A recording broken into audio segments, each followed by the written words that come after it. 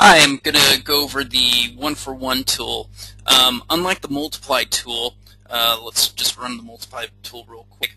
Multiply tool is going to go and take 1 and multiply it by 1, 2, 3, 4, 5, 6. Okay, well sometimes you need 1 to just go with 1, 2 to just go with 2.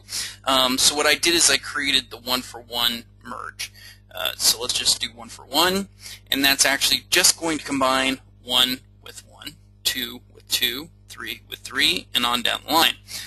When is this useful? When you just have data that just is, you have an Excel sheet that you just need to take a bunch of data and create keywords that are very keyword specific, depending on the roles or rows.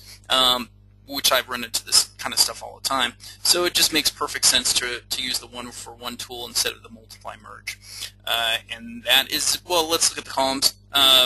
You have the regular space, you have in, this one doesn't have a space, this one uses dash, and we also have a comma in this particular version. Can't remember why, but I put a column in there. And that's it for this particular tool.